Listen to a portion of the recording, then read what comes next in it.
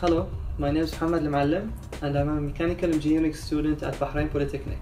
My name is Ali Al-Sharakhat and I'm an electronics engineering student. Today we're going to explain to you our project of greenhouse automation system. This project consists of many parts. Its main purpose is to control the temperature, the soil moisture, the light intensity, and can also monitor CO2 levels and humidity levels. So we have three control systems. One control system is used to control the temperature, and for that we have two subsystems. We have a heating system and a cooling system. So the heating system basically is used to increase the temperature of the greenhouse when needed. The cooling system is used to decrease the temperature of the greenhouse, and for that we use PID controllers. As for the light intensity, we have a light dependent resistor. This resistor basically can detect the light intensity and then change the intensity of the halogen lights as necessary to reduce energy use. And we have two vents and an inlet fan that we control manually in order to exchange temperature and other environmental conditions from the inside of the greenhouse to the outside, to the environment when needed. And we have automatic doors as well.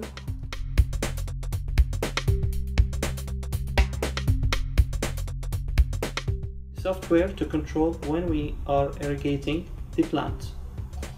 And for that we use two compact trios, NI compact trios and LabView software. And Ali will explain to you how these work. So as Muhammad said, we have here the front panel of the LabView program. It shows us the temperature inside the greenhouse, the temperature inside the heating actuator, the temperature inside the cooling actuator, and the heat sink's temperature and the outside temperature. And we have here the PID controllers of the system, the PID for the heater, cooler, and the heating fan and the cooling fan. And we have here the duty cycle of the heating elements and the duty cycle of the peltiers inside the cooler. And here we can set the temperature inside the heating actuator, and here for this is the set point for the cooling actuator, and here's the set point of the temperature inside the greenhouse. And this slider we can use to manually control the irrigation pump that supplies water to the plant, and we can also manually control the vents using this slider. We have here a graph that shows us the temperature inside the heating actuator, the temperature inside the greenhouse, and the temperature inside the cooling actuator. As you can see, we have currently set the temperature inside the greenhouse at 22 degrees, and we can see here that the duty cycle of the cooling fan is at 100% because the greenhouse is actually cooling right now, and the duty cycle of the heating actuator of the fans at the heating actuator is at 0. And now I'm going to increase it to 28 degrees.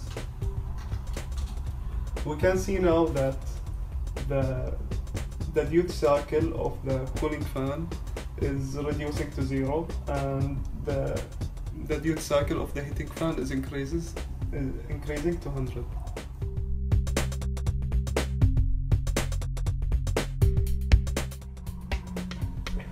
And here we have our two controllers. They are connected to the PC, and they are two compact trio chassis. We are using several modules, and I'm going to explain each one of them. We are using 5 9401 modules that are DIOs. They are used to receive signals from digital sensors and produce the PWM signals. And here we have the 9215 module, which is an analog input module. It reads the voltage from -10 to 10 volts. And we have the 9203 module, that reads the current ranging from -20 to 20 milliamps. And here we are using 3 9219 modules that are used to measure the temperature of the RTDs and the thermocouples. So finally, this project has been initiated in 2014, and since then it's been going through wide ranges of development. We've been using NI hardware and NI products since then, and we haven't faced any issues that are related to them. Most of the issues that we faced earlier were related to calibrating the sensors, but thanks to NI capabilities, we have not faced these issues. So it's still being going through some development. We're trying to do some modeling so that we can improve the controllers, but overall this project is a source of research and development in Bahrain Polytechnic, and we're proud to have it. Thank you for watching this video.